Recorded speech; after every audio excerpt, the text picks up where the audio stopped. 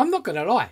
When I saw that lineup yesterday, I was pretty pissed. I was pretty pissed. Quite literally, actually. I don't know, 6 points at that point. But no, I was very annoyed by that lineup. Because the first thought that popped into my mind when I saw that lineup yesterday was, this is the lineup David Moyes would have gone with. He wouldn't have taken a single risk. And Lopetegui didn't either yesterday. And it did frustrate me. And at that point, my expectations for that game did kind of take a bit of a nosedive. I really didn't expect much. I expected us to lose. I really did, which was a shame because I was really excited before the game. I was really excited to see some of our new signings, and I did think that Lopetegui would take a few more risks. I thought that he would have started Todibo in that defence. I thought he would have started Aaron Wan-Bissaka. Now, there is question marks on whether or not Wan-Bissaka had an injury or not. There was a lot of talk going around, but I've not seen anything confirmed anywhere, and he was on the bench. So if he did have an injury, why was he on the bench? But he didn't get on the pitch either. So yet again, does make me question, especially when Sofel came off. He took Sofel off and he put Todibo on later on in the game. He went to a back three. So maybe that was the decision. He wanted to go to a back three to make us a little bit more attacking, and that's why he didn't put Aaron Wan-Bissaka on. Regardless, I still think that Wan-Bissaka and Todibo should have started in that back line alongside Kilman and Emerson. Now, Kilman, I thought, had a really good game. I thought he was really, really solid, which I was so pleased about because he's been getting a lot of flack in pre-season, and I have been saying you've got to wait until you see him in a competitive game. We saw him in a competitive game yesterday, and I thought that he did really, really well. He looks very, very solid. Mavropanos, I thought, did do an okay job, but Todibo just looked a lot more comfortable when he came on, so I am really excited to see their partnership that Kilman and Todibo will build together, and I think it's going to be a really solid partnership. And then when you've got Wan-Bissaka in there as well, it's going to be a really solid defence, because I don't think they would have scored their second goal, which had to be scored by Durant, didn't it? It just had to be scored by Durant. I don't think they would have scored that second goal if Wan-Bissaka was on the field. I just don't, personally. That is my personal opinion. Now, if you move into the midfield, obviously we had Souček in there, who gave away a needless corner 3 minutes into the game, which led to them getting a corner, which Antonio lost Onana, which meant that he scored a goal, which, again, frustrating. It was a little bit of poor defending. We were asleep so early on in the game, and we need to make sure that we are alert and aware from the moment we kick off, and we weren't really yesterday. We did play better football, I feel, throughout the game. We were passing it a lot more. We had a lot more possession than what we are used to. I think our possession stats were sitting at about 51%, which when you compare it to the Aston Villa game last season where we drew 1-1, we only had 30% possession in that game, but we did only concede 1 goal. But yeah, I don't think we can really read anything into that, apart from the fact that we did have more possession, which, we have been looking for. Now, did we really do much with that possession?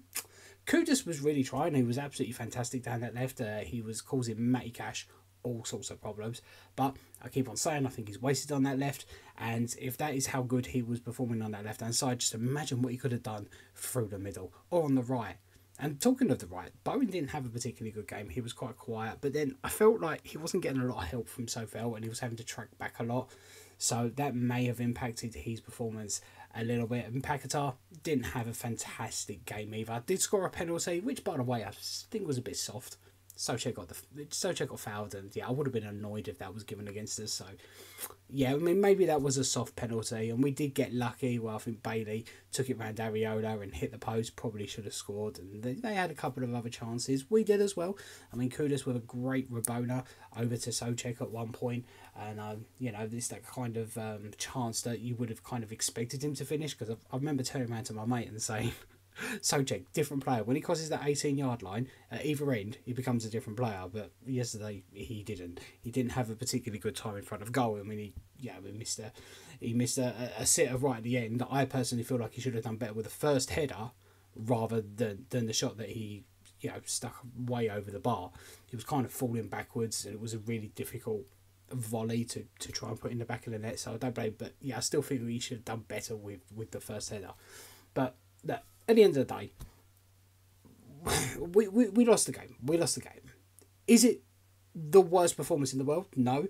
Is it the worst result in the world? No. Am I particularly worried? No, I'm not, because we do still have a lot of new signings to come into the team, and I think once they do, and they start to gel and they start to work together, I think we will see the performances improve, and I do believe that we will see the results improve as well. And when those new signings come on, Tavito, when he come on, look really, really solid again. And I'm really looking forward to that partnership with he will build with Kilman. Somerville looked very lively. Falkirk was okay. I don't think he was getting enough service really, but he was keeping himself busy. Danny Ings came on and actually looked fairly good, annoyingly as well. James Ward-Prowse can't play in that midfield with Sojek, and I think that's become pretty obvious now. And I do believe that we're going to see a lot more action in the transfer window this week when it comes to a new midfielder and trying to move on either James Ward-Prowse or Thomas Sojek, and maybe we will be pushing for a move for Carlos Sola. Maybe we will. So we're going to have to wait and see what happens there. But yeah, Sojek, James Ward-Prowse, not the ideal midfield. Let's say Paquetá didn't have a fantastic game either. So yeah, there was definitely some positives in there. The new signings when they came on did look really good. Rodriguez, I feel, had a positive game. Not as good a game as he had against Celta Vigo, but what I found interesting is when he went off the pitch, that midfield completely fell apart. It started to really struggle when Paquetá went off and we brought James Ward-Prowse on, but when Rodriguez went off, it really did completely fall apart and we were just being run through in that midfield. So I feel like the job he done yesterday, very underrated indeed. So if I have to go and give some player ratings, I mean, Areola, I don't think he did anything terrible. I mean, probably should have done better with when he went out to go and get that ball from Bailey. Mistimed it, so not great. Don't think he had too much chance with either of the goals. I'll give him a 6. So far, I would give a 4-2. I don't think he had a particularly good game. Mavropanos, I'll give a 6. Kilman, I will give I'll give him a 9 actually. I thought he did have an absolute brilliant game. Emerson on the left, a 7. Rodriguez, I will go a 7 as well, just because I do think like the job he did was a little bit underrated, as I say. Paquetá is getting a 5. Sojek gets a 5. Bowen probably a 5 as well. Kudus an 8. Antonio a 4.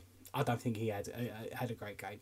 Another positive that I picked up on as well was I thought that it was good that Lopetegui took off Bowen. I feel like that was a good move because Bowen wasn't performing, and I think that says that he's not afraid, no matter who you are, to take you off if you are not putting in a performance. Was it the right move? I don't know. David Moyes never would have done that. He never would have taken Joe Bowen off. Not at the same time as Lucas Paquetá. That was a bold move, so that was interesting. I don't think it really helped us. It did allow Kudus to go over onto the right, and of course Summerfield's come onto the left, but then we didn't have any creativity in that middle, which we definitely lacked yesterday. And with Paquetá having a better game and a more solid defence, and when Alvarez comes back in as well, I feel like the team is definitely going to grow and it's definitely going to get better. So, not the greatest result, but it definitely wasn't the worst performance in the world. Definitely seen a lot worse, and hopefully we see a few more of our new signings starting our game against Crystal Palace next weekend. And I do believe we will, and I'll be very, very surprised if we see that same lineup again. I really would. So, anyway, thank you very much for watching. I did plan on doing a match vlog, but as I said, I had quite a few drinks yesterday and I accidentally deleted about half the footage I recorded at some point. So, yeah, I completely deleted it. I can't find it anyway. So, yeah, there is no match vlog this week and that's my own fault. But there will be match vlogs every week after today. Anyway, if you have enjoyed this video, please do not forget to hit that subscribe button. Thank you very much for watching the West Ham Network Extra channel. I will be live on Tuesday night for Alex's TikTok takeover, where I will be talking a little bit more about this game and obviously our game against Palace. And on next Thursday, probably around 8 PM, I am planning to have another live opposition chat with a Crystal Palace fan as well. So make sure you tune in for that. That will be on this channel. TikTok takeover over on the main channel. The opposition live is on this channel. So anyway, thank you very much for watching. Hope you've enjoyed the video. Please do not forget to hit the subscribe button and the like button. And come on, you Irons!